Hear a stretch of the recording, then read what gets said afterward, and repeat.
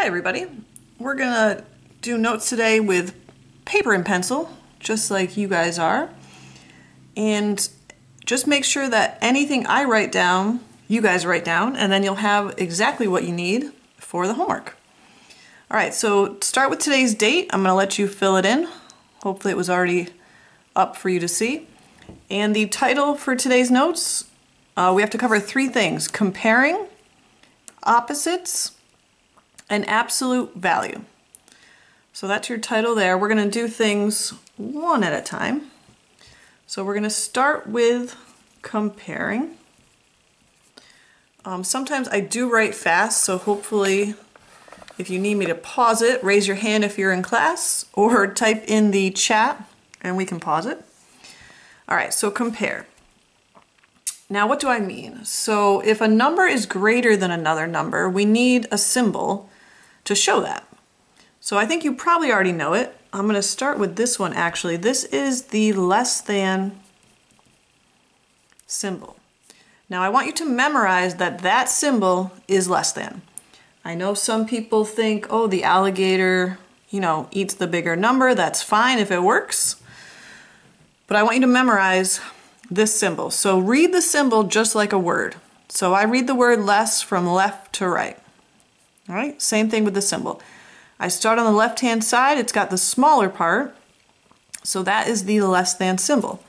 If you flip it and you read the bigger part first, that is the greater than symbol. Okay, so that's how you're going to remember it, or maybe you have your own way, that's fine. What else do we have? Well, we do have equal to. That is a way to compare. There is a symbol where you put a slash through the equal to part. That is called not equal to. And then there are some combo symbols. So if you combine the less than with the equal to, you get a symbol that looks like that. That's called exactly what I said, less than or equal to. Now, when would you ever use such a thing? You wouldn't say 2 is less than or equal to 3. No, 2 is less than 3. You would use it if you had a variable, like x. So if I said x is less than or equal to 3, then x could be a bunch of different things. It could, well, let's see, could it be 3? Yeah, it could equal 3. It could equal 2. It could equal 2.5, 0. -10, a bunch of different things. So when you use, it's called an inequality, right? Your variable could be a bunch of different things. So that's the combo. And you can flip it. You could have a greater than or equal to. Again, we won't really use these much when we're comparing the two numbers, but you'll see them again in the future. So what would your homework ask? Great question. Let's try an example here. Example 1. So what they're going to do is they're going to give you a number and then a blank and then another number. And all they want you to do is fill in if it's a greater than symbol, a less than, or an equal to. So 3 is blank than 7. 3 is less than 7. And you're done. That's it. Let's try another one. How about -4 and 4? Ooh, negatives. Let's just remind ourselves. Here's a number line. Oh, that's 4. 3, 2, 1. Hello. Negatives are to the left. That's why I'm drawing it. So -4 is less than +4. Right? If you're to the left, you're always less than. All right, could I trick you? Ooh, what if I gave you 2 negatives? -2 and -3. That's when you might need to look at the number line. Here's -2, here's -3. Because -2 is to the right, it's actually greater than -3, right? Look at the positives. 4 is greater than 3 and it's to the right. So that, you gotta think right or left. Or sometimes people think temperature. Since we're all getting our temperatures taken, right? It would be -1, -2, -3, you get colder. So -2 is actually warmer than -3. It's greater than -3. So that could be a way to think about it. All right, so that's the comparing. I think you guys get the idea. The next thing we had to learn was opposites. All right, so how do you explain the word opposite without using the word opposite? Let's pause and discuss. All right, there were some good answers, but my favorite is exactly different. And mathematically what they say is exactly same distance from zero,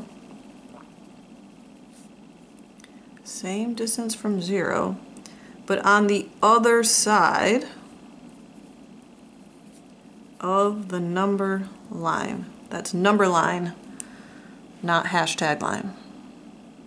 Okay, so go back to your number line here. So if I said 3, what's the opposite of 3? Well, 3 is 1, 2, 3 away from 0, right? What's exactly on the other side? -3. So 3 and -3 are opposites. 2 and -2 are opposites. Pretty easy. I don't think I can trick you. Let's write those down. 3 is the opposite of -3.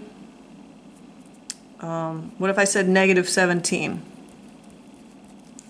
What's the opposite of -17? 17. What's the opposite of -100?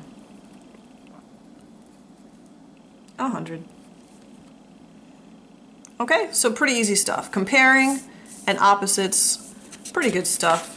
Now for my favorite part, the last thing we have to learn, absolute value. Okay, now let me write the definition and then we'll talk about how to figure it out. So the definition says it's the distance, and that word's important, the distance a number is from 0. All right, so we're going to pause again and talk about that word distance.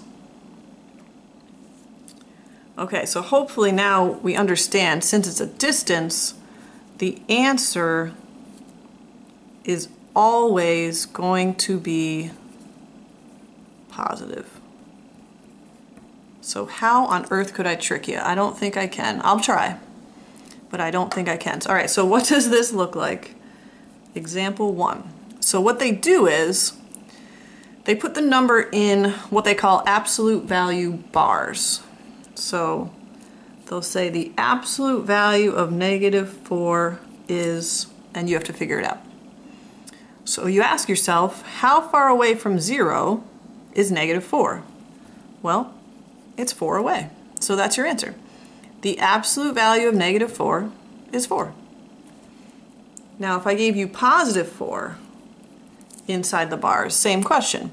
How far away from 0 is +4? Well, it's 4 away. So two different problems, same answer, because they're the same distance, just on opposite sides. All right? Let's try another one here. What about the absolute value of -2? Yep, you guessed it. What if I gave you a couple together? Like if I said the absolute value of -2 plus the absolute value of 5. Now some of you can do this in your head, that's fine. I like to kind of see your process. So I would underneath figure each one of these out. What is the absolute value of -2? It's 2. What is the absolute value of 5? It's 5. 2 plus 5, and there you go.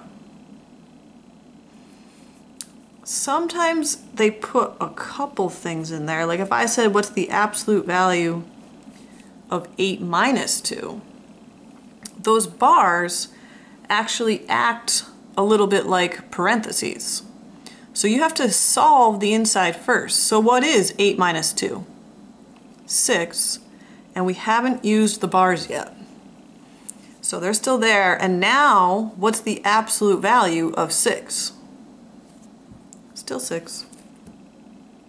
All right, so be careful with that. Kind of solve the inside first and then use the bars. Some kids, they see the bars, they just start making things positive. No.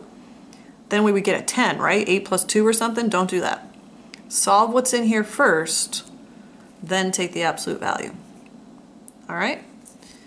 Okay, now what is your homework going to look like? Your homework is going to kind of combine some of what we did here. So here's what your homework will look like. All right, they're going to give you absolute value of 13. They're going to put a space and then give you absolute value of, let's say, negative 12. Now, in the space, they're going to want you to write either a less than, greater than, or equal to sign. So again, I suggest figure these out and then put in the symbol. So what is the absolute value of 13? 13. What is the absolute value of negative 12? 12. All right, so now we've got 13 and 12. A greater than symbol goes there. All right, so again, I suggest solve these first, because if you do it quick, if I do this one quick, I might put a less than. I see an 8, a 9, or a greater than, I don't know. If you solve it, absolute value, okay, 8 is less than 9. Okay, so just make sure you're solving them in your homeworks. You might need scrap paper to kind of figure things out, that's fine. And then go through and we can talk about, you know, exactly how to complete that next. All right, good job, guys.